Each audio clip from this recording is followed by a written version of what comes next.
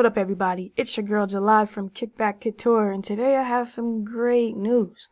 Reason Studios now has the option to export MP3s. Now, I was just working on a little track here, nothing too special, still needs a lot of work, so don't judge me. However, I do want to show you how you can export these MP3s now. So,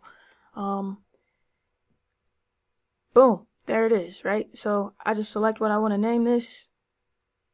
Up here, actually type what I want to name it and then change the format. We have AIF still, we have WAV, and then we have MP3 now. So the way you do that is you come up to File, Export Song, or Loop as audio file. In my case, it'd be a loop because I don't have my whole song yet.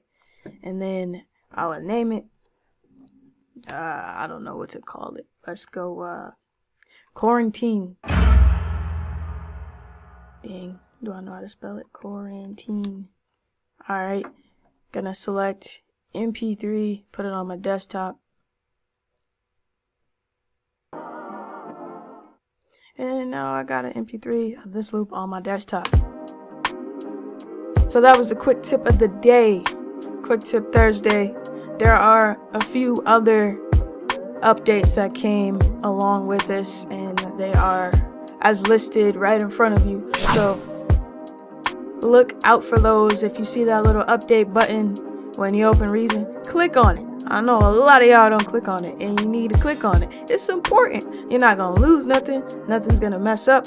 I mean, I hope not. I can't vouch for that. I take that back. But nothing's ever messed up for me. So it's all culture, kickback, and cook up.